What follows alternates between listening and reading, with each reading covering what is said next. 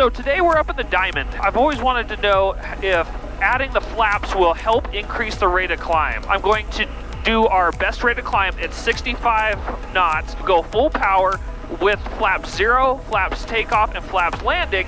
See how far and how long it takes us to get up 1,000 feet. See how long with 0 flaps, full power. All right, there's 9,000 feet. It took us 2 minutes. Our flaps take off at 65 knots, 73 miles. We'll go full power, start the timer.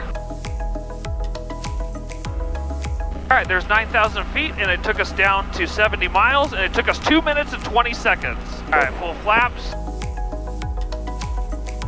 So we let this test run for 4 minutes. We went down to about 66.7 miles or so, and we only gained 600 feet. Using no flaps was the fastest. Using takeoff flaps actually helped, but it still wasn't as fast as having flaps up.